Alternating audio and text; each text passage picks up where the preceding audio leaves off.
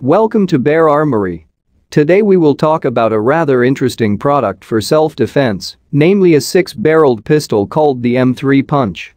The device is used with disposable cans familiar to us from another video, called BAM.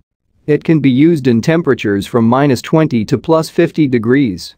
Device has a laser designator and flashlight which uses a built-in rechargeable battery.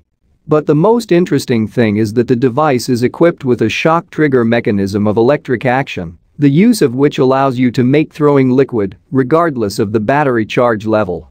The number of BAM charges in the device is 6 pieces, the weight without cans does not exceed 190 grams. Overall dimensions are 124 by 129 by 33 millimeters.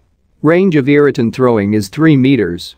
It is also indicated in the instruction that the device will be sold freely and does not require a license, but it is better to have the passport of the device when carrying it.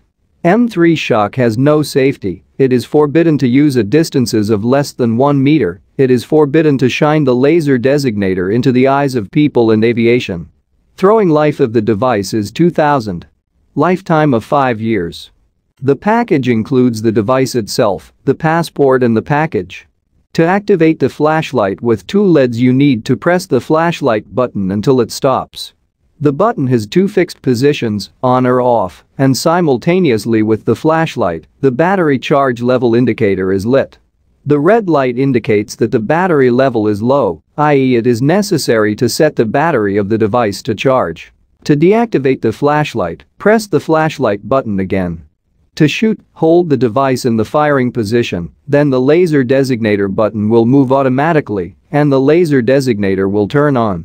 Then you should aim and vigorously pull the trigger. The liquid from the canister will be thrown. The irritant is sprayed in the form of airstream droplets, and the can's liquid is thrown practically silently and without kickback. To retrieve the spent cans it is necessary to remove the casing.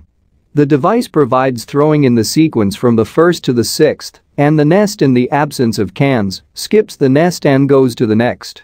Here's the video. I hope you were interested in learning something new. What do you think of this gun for self-defense? Be sure to share your opinion in the comments. Friends, if you liked the video then support me by like and subscribe to the channel, but be sure to click on the bell not to miss new videos. Take care of yourself and your loved ones. Thanks to all, bye-bye.